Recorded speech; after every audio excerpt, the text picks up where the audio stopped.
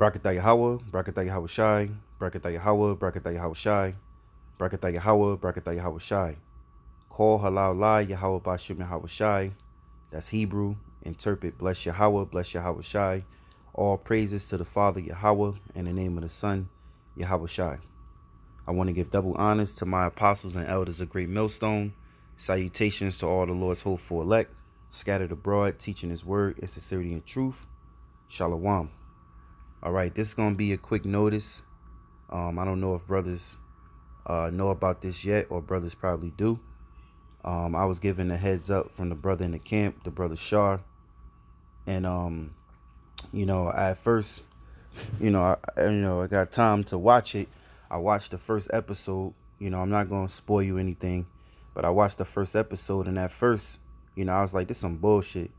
But then as I watched it, it's spiritual, and I know brothers that's in the knowing, brothers of the hopeful elect, when you see this, you're going to point out right in this first episode, the spirit, which is edification, because whoever directed this movie or wrote this movie, they had to get some inspiration from the prophets of the Lord, by the men of the Lord going out teaching his word in season and out of season,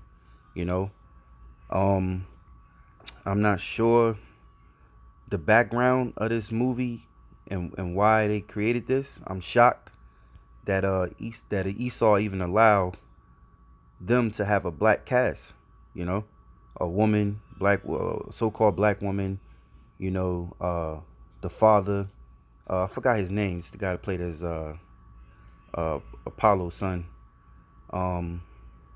Michael B.J. I forgot his name. Yeah, it might come up in here, but anyway, you see it. You see the pictures, but and the kid itself is an Israelite.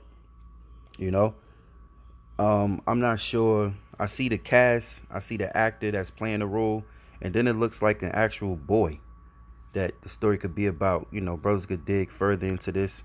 I think it is a comic book. I'm not sure, but I'm just putting this on notice in the spirit, putting it out there. I watched the first episode. It's pretty good. It looked like something I want to continue to watch and see where it go. But it's the spirit, man. Hey, we at the time where, hey, the Lord has given us, more visions and more faith that what he's there. We know what the scriptures say, that we're going to receive what? Spiritual powers. Those who the Lord choose as his hopeful elect. Certain brothers going to have spiritual powers. There's a big difference than having superpowers than spiritual powers. Spiritual powers are natural. And this kid truly had natural powers. He's about 6, 7, 8 years old. He got tremendous great power at this age. He's able to, create a storm, and he can't even control it. And he don't even know how he's doing it. He damn near on his first, not to be a spoiler, but he damn near almost killed his mother twice by his spiritual powers. He didn't have to conjure up any demons. He had to do witchcraft. This is what's going to be given to the elect, man. Spiritual powers, man. All right. This is it's pretty dope. At first I was dissing it because I saw, Esau, they always try to make it Edomitish, but it's Jake playing the role finally, and it's pretty good. It looked like it got some more something more entertaining to it, and plus edification. And you're gonna get edification right when you see the first episode. But as you see, it says raising Dion. We all know what it should say. Raising it Zion. Zion, which is another name for Israel, which means what? Monument. Means to remember. The Lord is allowing us today to remember who we was before, we was taken captives by our enemies, mainly by Esau. All right. And also being dispersed through the four corners. See, you people have to realize who you truly are. And I'm talking to the so-called Negroes, West Indians, Haitians, Hispanics, and Native and Seminole Indians. You are the Hebrew Israelites that the Bible speaks of. All right. And you are what? Of Jacob's sons, 12 tribes. We are one family, but we come from different tribes. All right. As you see here, we're going to a couple of pictures real quick. Raising Dion. I don't know. Let's see.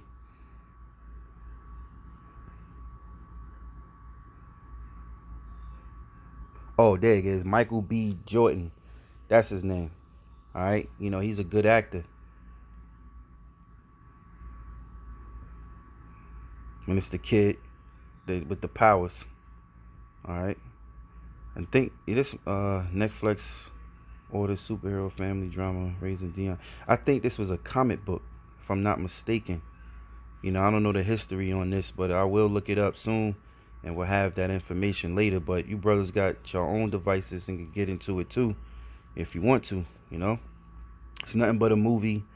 But we like to watch these movies because, you know, it's edification. You know, we know that these elites, we know that these actors, we know that these directors and producers, they all are inspired by Yahawashi, which is his word, you know, and with the Lord's prophets being out there to reveal the mysteries of the scriptures and telling you of the times that we're living in, they listening, man. You know, they listening, and they're putting it in movies. You know, this is a Jake with spiritual powers, man. But I guarantee you this video, I mean, this series ain't gonna go too long because it's Jake. They always got a problem when it comes to an Israelite, or, you know, an Israelite having powers and black people supporting it, Hispanics are supporting it, just like they wanted, you know, outdo Black Panther. They got mad with the guy from the Star. He star ruled in the Star Seed of I always mix it up. Not Star Trek. Damn, is it not Star Trek? Space. I forgot that shit, man. Salakia. But you get the drift, man. All right. So, you know, this just a notice. Salakia. I'm gonna pull one scripture. You know, Isaiah chapter 40, and let's start. Let's get to the point. I'll start at 27. It says, "Why sayest thou, O Jacob, and speakest, O Israel, my way is hid from the Lord, and my judgment is passed over from my God? Hast thou not known? Hast thou not heard that the everlasting God," which the word God can also be placed as power, because he is our power, all right, "that the everlasting God, the Lord Yahawah, the creator of the ends of the earth, fainteth not, neither is weary. There is no searching of his understanding." All right. And this is Yahawah BaHaSham Yahawashi. This is our creator, the Father, Yahawah. Okay. You know, when people think today that the Lord doesn't exist, well, you gotta, you in the wrong spirit, because the Lord does exist, man. All right, let me read that again. "Hast thou not known? Hast thou not heard that the everlasting God, the Lord Yahawah, the creator of the ends of the earth, fainteth not, neither is weary? There is no searching of his understanding. He giveth power to the faint, and to them that have no might he increaseth strength. Even the youths shall faint and be weary, and the young men shall utterly fall. But they that wait upon the Lord Yahawah shall renew their strength. They shall mount up with wings as eagles. They shall run and not be weary.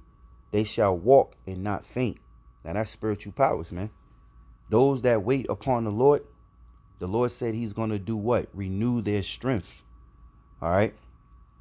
They shall have wings to mount up as eagles. So brothers going to be able to fly, man. They shall run and not be weary. Brothers going to be able to run and never be tired, man. It says, "and they shall walk and not faint." So you're going to be able to walk at a certain distance and not even be tired. Need a drink of water, man. All right. And this is why we're praying and crying out that Yahawah BaHaSham Yahawashi come redeem us, man, and take us from the hands of these Edomites. We're living in Bible times, whether you believe that or not. And it's going to go down whether you believe that or not. You know, so those of the hopeful elect, I hope you were edified. Go check out this series, Netflix series, Raising Dion, which really is Raising Zion. You know, somebody was crafty, you know, slick. But guess what? You know, the Lord has us as watchmen. We get it. We get it, man. All right. So with that, I want to give all praises to Yahawah, BaHaSham, Yahawashi, BaHaSham, Rawchaa, Qadash. I like to give double honors to the apostles and elders of GreatMillStone. Salutations to all the Lord's hopeful elect scattered abroad. Shalom.